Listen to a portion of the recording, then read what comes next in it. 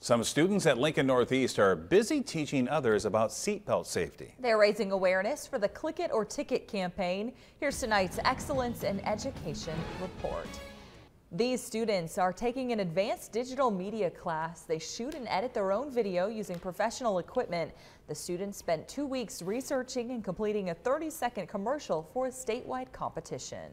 At first, it was kind of hard coming up with what we were going to do for our video, trying to find where we're going to shoot, what we're going to put in it, what audio if we're going to use, if any. Just to grab the facts so that we knew what to put on the video and to make it pizzazz and make it a wow factor so it grabs everybody's attention. One of the things that I really like about doing competitions like this is that they get some real-world experience, so I'm not the only one that's seeing the end product.